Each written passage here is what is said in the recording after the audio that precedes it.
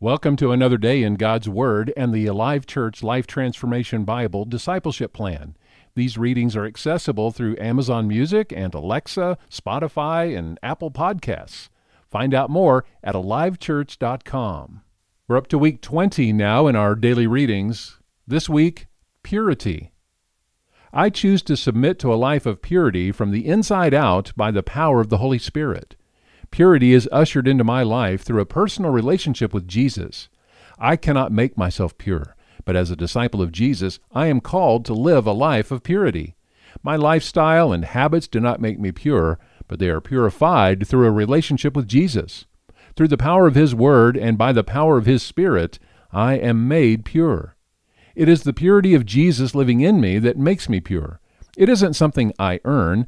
Though I cannot make myself pure, I can present myself to the purifying process through disciplines of the heart by investing time in reading the Bible, prayer, confession, and obedience. Purity results in living for and obeying Christ, but it is also something I choose by submitting to the Spirit's daily teaching, rebuking, correcting, and training. I choose to submit to a life of purity from the inside out by the power of the Holy Spirit. The work of purity happens within my heart.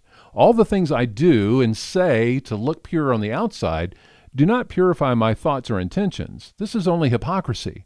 To give the appearance of being pure on the outside but holding on to secret sin is to live the life of a hypocrite.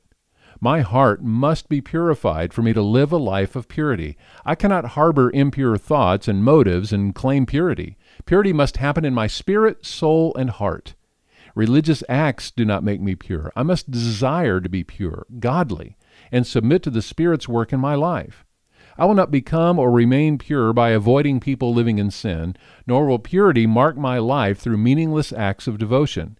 It is through authentic worship of Jesus, following Him and living in obedience to Him, that my heart is made pure. Other people and messy situations do not remove purity from my life, but sinful thoughts do. Looking down on others without grace and love, letting my mind stray and dwell with longing or anything impure, to harbor wrong motives or bitterness. There is no man-made system for creating a pure heart. God is full of grace and mercy toward me as I grow in purity. He knows there is nothing within me to make me pure, but it is the work of His Spirit. I choose to submit to a life of purity from the inside out by the power of the Holy Spirit. Now for day 2 of our Bible readings for purity. Today, purity as an example. 1 Timothy 4:12.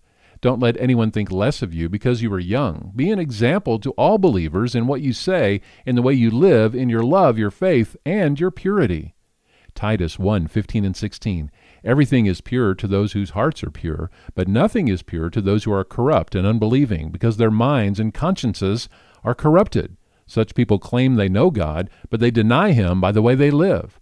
They are detestable and disobedient, worthless for doing anything good. Psalm 24, 3-6. Who may climb the mountain of the Lord? Who may stand in His holy place? Only those whose hands and hearts are pure, who do not worship idols and never tell lies. They will receive the Lord's blessing and have a right relationship with God their Savior. Such people may seek you and worship in your presence, O God of Jacob. And our memory verse this week, 2 Corinthians 6:6.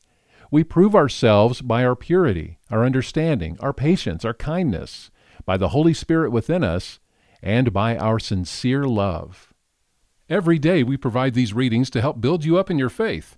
Please follow along in your Alive Church Life Transformation Bible.